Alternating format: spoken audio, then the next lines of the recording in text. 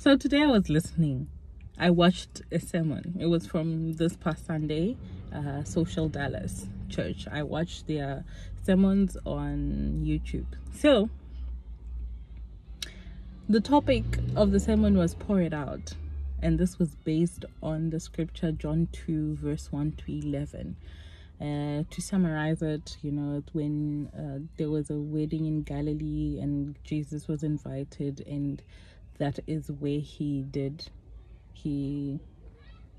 that is where Jesus conducted his first miracle. There are so many bombs, so many gasp moments that I had when I listened to that, and when I reread the verses myself, to just grasp them and understand how profound and huge that wedding was. The one thing that stood out to me was when Mary, the mother of Jesus, realized that they are running out of wine at the wedding. She knew who to go to. Mind you, she did not go to the bride and the bridegroom.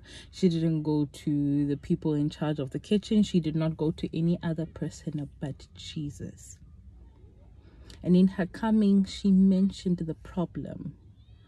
We have no wine. And Jesus's response is also very important. Jesus' response was, "Woman, why are you telling me it is not my time?"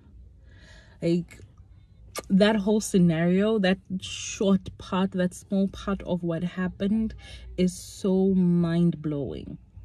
There was a problem was identified, a request was made, and to top it all up, Mary, after Jesus had said, "It is not my time," she did not sulk. She did not try to solve the issues by herself. She did not try to, fix things by herself after having gotten that kind of answer. Instead, she went to the servants and she told them, "Do whatever he wants."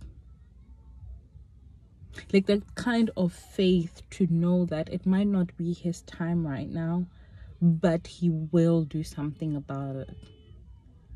I want to have that kind of faith. I want to have that kind of knowledge. I want to be able to know that I can go to Jesus and he will show up at the right time, at his time, because his time is best. And guess what happened when he provided that wine? Yes, guess what happened?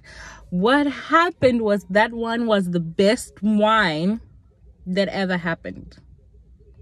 There's so many things that I also learned from just those few verses, and Lord, I wish I could just share all of them, but that today is just about that.